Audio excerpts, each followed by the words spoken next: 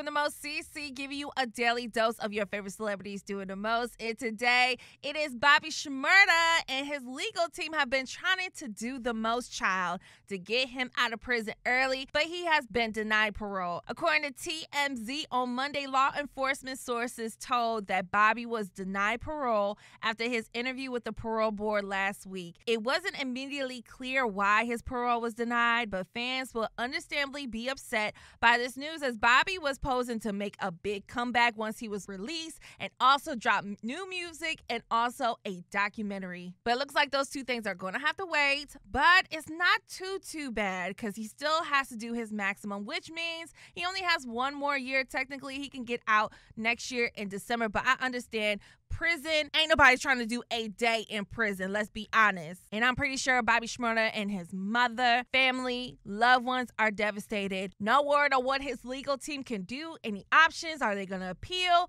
What can they do at this moment? Are they just going to have to tell Bobby Shmurda to hold on and just get out next year? But let me know what you think about that. Comment, share, like, everything. Do all that and subscribe to the channel. Getting closer to 1,000 subs. Can't wait to get there. If you've been supporting me, thank you. If you're new, thank you as well. But hey, I'll be back when I find out which one of these other celebrities are doing the most.